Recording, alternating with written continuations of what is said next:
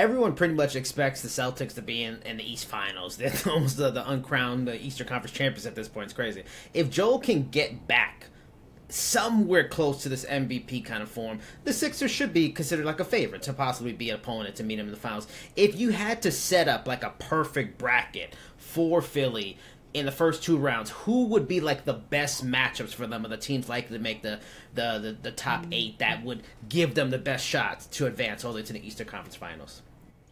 I mean, the team that will give them, and I'm just saying, I don't even like. The standings keep going up and down, and these two teams are going to be neck and neck. But I would say a first round matchup against Cleveland, right?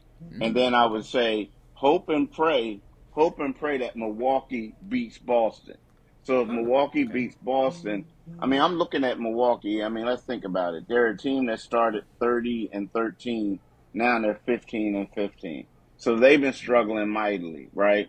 So I feel like if you can play those two teams, those are the teams that basically could give the Sixers the best chance of going far in the playoffs.